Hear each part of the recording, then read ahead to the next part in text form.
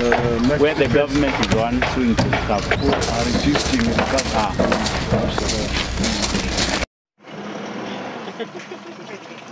You see now where affordable housing becomes a bit tricky. So as much as the government is trying to regulate the cost of housing, how much can they regulate? Because as I said, the factors affecting the cost of housing is land, is materials, is the taxes and all that. So even the raw materials, people think like cement, stone, people are going to prefabs. Again, prefabs are becoming expensive. So it's a bit, the conversation is all over the place.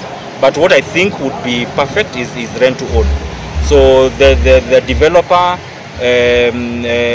builds houses, but asks the person to put in a certain deposit depending on the house that you want.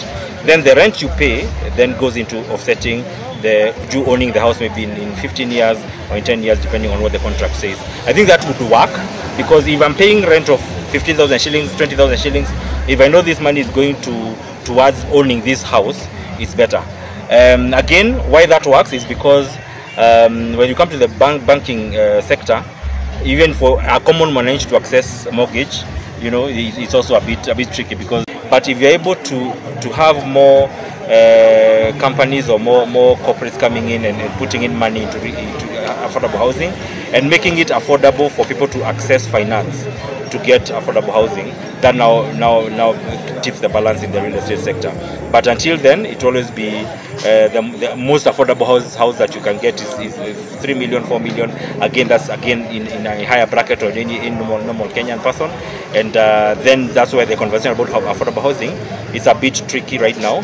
But I'm seeing even companies right now doing something called rent to own. So what you do, you come in and put in some deposit of a house that you want, and the rent that you pay on a monthly basis is like you're owning the house. So you're paying deposits and installments towards owning that house. Instead of just paying rent, you are paying like a mortgage in quotes.